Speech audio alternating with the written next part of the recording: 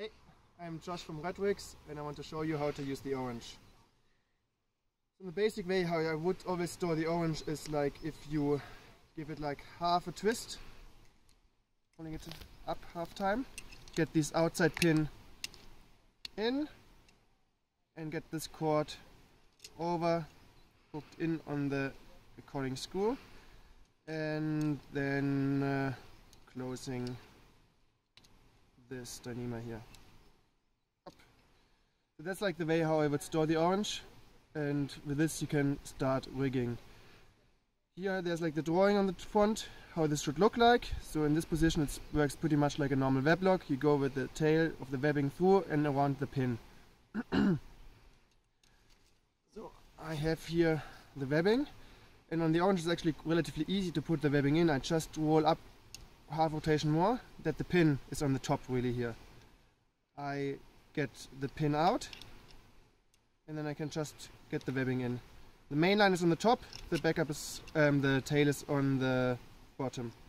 And then I need to wiggle a little bit around here until it fits, that I'm not catching any webbing, and then I'm rolling out here.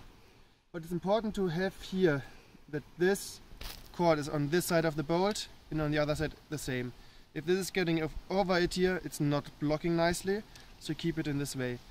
And now you can just tension normally, like a normal web lock, just pre-tension.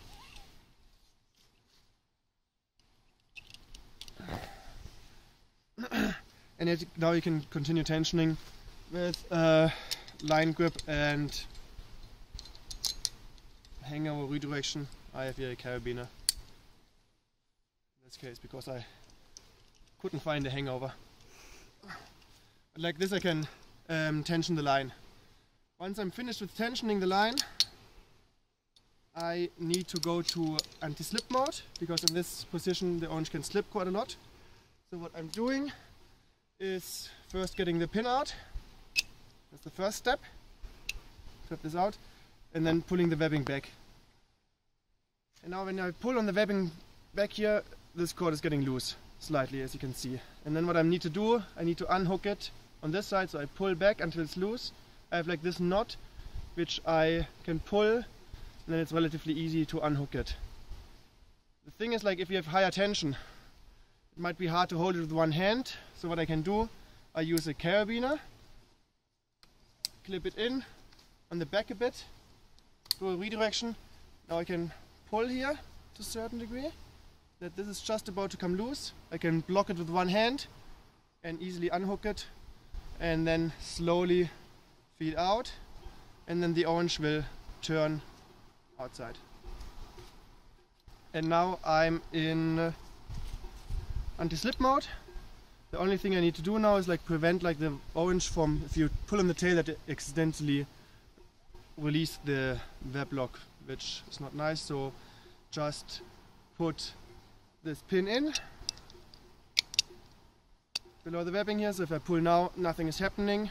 And what I like to do then is getting this cord above and over this pin, and like this it's not hanging anywhere, and it keeps like a little bit of pre-tension on it, so it's less likely that this pin is falling out. And this cord can be also just be attached on the other side, that it's kind of cleaned up. And that's it. And now it's ready to highline on or to slackline on. The only thing you need to do is like just doing a backup at the end, like a normal one. But yeah, that's it. Now if you want to re-tension or release, first get pin out and the cord off. And now if I want to re-tension, I need to go to the pre-tension mode. And that's where I can again have like the redirection here in the back. I just pull, doing half a turn until these holes are like pointing to the front. And then I might need to go a little bit further. That's like roughly 45 degrees down, like 30 to 45 degrees down. That's normally a good angle. And then I can get the cord over and hook it in here on the other side. Take care again that this is going on the side of the bolt and on the side of this bolt. And now I'm back to pre-tension mode and I can tension more. If I want to release, so I'm now in anti-slip mode. If I want to release, I do the same thing first. I go half a turn, but instead of attaching the cord over here, I get the pin in. So I put the pin in, and then I can relax for a moment, because this pin is also preventing from rolling to anti-slip mode again. I can get the cord in here, and what I'm now doing, I pull, and I pull as far until the pin, if you see here, this pin is touching the webbing, and you will see it's like until here it's going relatively easy until the pin is 90 degrees down, and then it's getting more difficult. So what I need to go over this point until the pin is touching the webbing. And now what you can see, if you look carefully, if I release really slowly, I release some tension. If I go fast, it locks.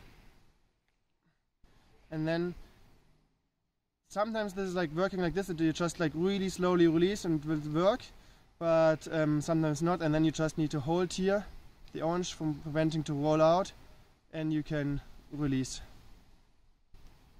like this. So that's like how you release the orange. Option number 1.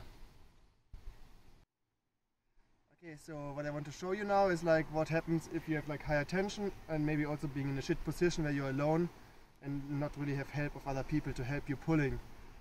So now we have like slightly less than 2 kilonewton, 1.8 kilonewton on the line, so rather high tension, not all the way trick line tension, but almost. And what again, first thing, I get this cord here out, the pin out, and the other cord out. Then I do again a redirection, and what I can do now is getting another carabiner and actually use my body weight in this case. So I do a redirection here and come up a bit, hang in, and I can rotate the orange and get the pin in. Now I can relax a moment, and now I can reposition myself, which is like either I have it like here single redirection only, or if this is like a bit hard, you can get another wrap into it, and then I can pull myself up here a bit, maybe get really close to this here, so I can lock it with one arm. And now I can press with my feet against the tree or against the wall and press. Oops, my safety is getting engaged again. Up! Press until this pin is touching the webbing again. And now I have like 2 options. Option number first, again, if it's closed, I pull this loop backwards. In this case, you need to always like make really sure if you do this, that you do this only once the pin is touching the webbing.